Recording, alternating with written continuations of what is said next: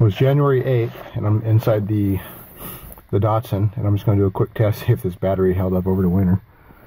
There's about a foot of snow on the windshield. Got a little bit off the hood in case I had to open it up and jump it, but I'm really not wanting to do that. See, the snow's been piling up pretty deep outside, and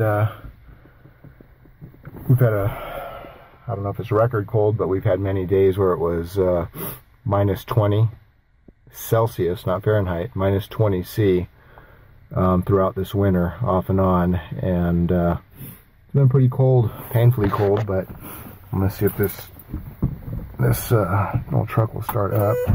Oh, we got power. Let's see.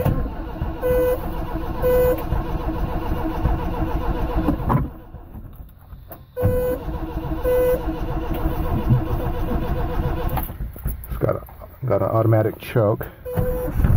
Whoa, look at that. That's the battery charged up with the S3A12. This thing has not run since, I don't know, October or whenever I did the last video.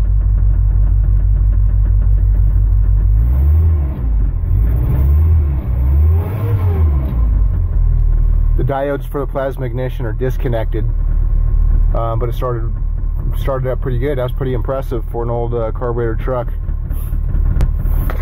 Let's see, this door's making a noise. All right, there we go. I'm just gonna let this warm up for a while and then shut it off.